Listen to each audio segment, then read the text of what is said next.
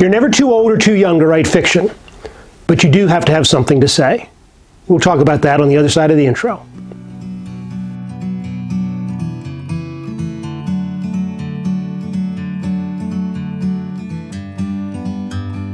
Hi, I'm John Gilstrap, author of the Jonathan Grave thriller series. Question comes up quite a lot as to whether, from authors wondering whether they're too old or too young to start writing. There seems to be this sense that there's age discrimination within the industry, and I'm here to tell you that no, there's not. Nobody cares what the author looks like or how old the author is, what his sexual orientation is. None of that matters in the publishing industry. What matters is the ability to tell a good story well. Now, the critical element of telling a good story well is having something to say. I think one of the worst bits of advice that's ever been given to students in creative writing classes is to write what you know. Well, taken to the extreme, that means that Thomas Harris had to be a serial killer in order to create Hannibal Lecter. That means that Jeffrey Deaver has to be a New York detective in order to write his Lincoln Rhyme series, or that I need to be a Delta operator in order to write my Jonathan Grave series. That's just not true. The better way, assuming you're writing mainstream fiction, okay, that's always the assumption here in these videos, you can make up characters. You can make up motivations. You can make up storylines. What you can't do is make up chemistry and physics. You can't make up weapons behavior. You can't make up fire behavior and the way things work. So or how a boat operates, or what life was like in the 17th century. You can't make that up. It was what it was. So if those are the areas that you want to write about, then just be willing to do the research. So it's not so much write what you know as write what you're willing to learn and to know your limitations. For example, if you're going to write a story that's set in a real place, you better, by God, know the real place. I would never dream, for example, of writing a story that's based in New York from the point of view of a New Yorker, because I've never been a New Yorker, and I know enough of them to know that it's a really nuanced place. One neighborhood is different than another neighborhood. You take the this train to get to a place instead of, you would never take the that train to get to a place. There's no way I can have that granular level of detail, so I would never attempt to write it. So when we talk about writing what you know, really think of it in terms of writing what it is that you're willing to learn. Now, the second part of write what you know would be have something to say that would resonate with your intended audience.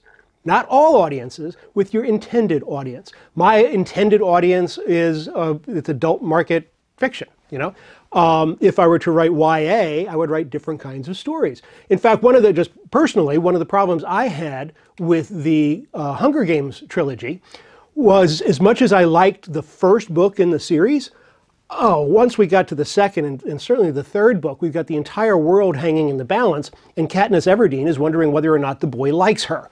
Well, that really didn't resonate with me, but I wasn't the intended audience. And I don't know if you've noticed, those books did really, really well. So the idea is knowing what your audience is and then writing to it. And here's where age can come in.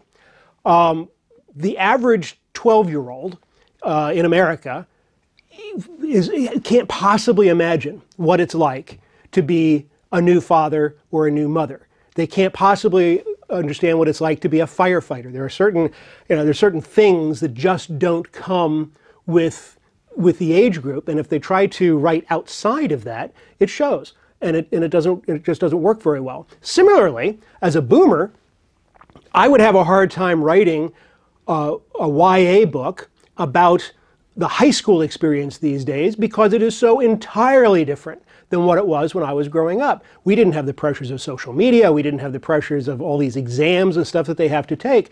So the stories that I would write about a high school experience from the point of view of a high schooler would, by definition, be kind of wrong. So if you're compelled to write a story that is set in a place that you don't necessarily understand all that well, here's my advice for you. Write around what you don't know, right? So I've lived in Northern Virginia my whole life, Fairfax County, but I never write about Fairfax County. My stories are set here, but I've created a place called Braddock County. And Braddock County, for locals, people who live here, recognize the intersections and some of the landmarks for what they are. But by creating a fictional county, I don't have to worry about what the real police department does. The Fairfax County Police, what their duty schedules are, what kind of weapons they carry, and all of that. I don't have to worry about it because I've created a fictional place. It makes it a lot easier on myself.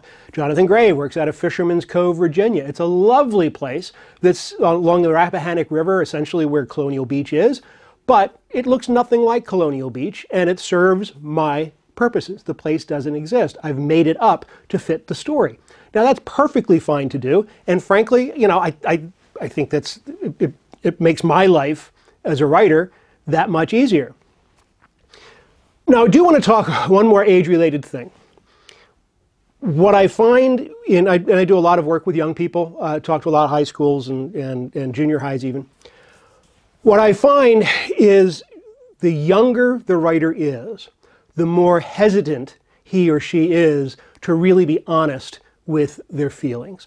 It's a very vulnerable age. Kids are terrified of having their weaknesses exposed for whatever reason, and I get that. Adults are afraid of that too.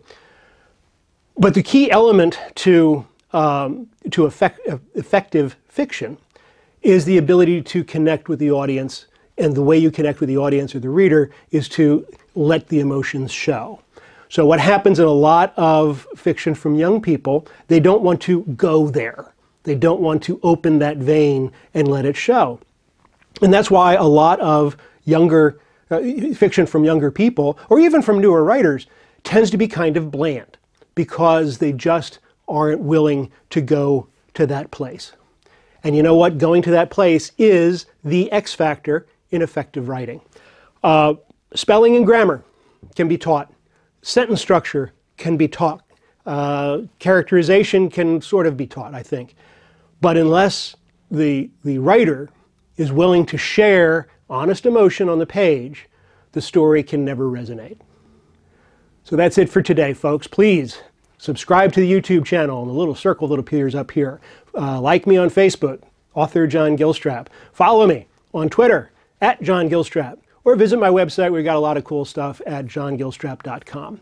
But as always, if you don't care to do any of that stuff, please take care, and please keep reading. I'm John Gilstrap.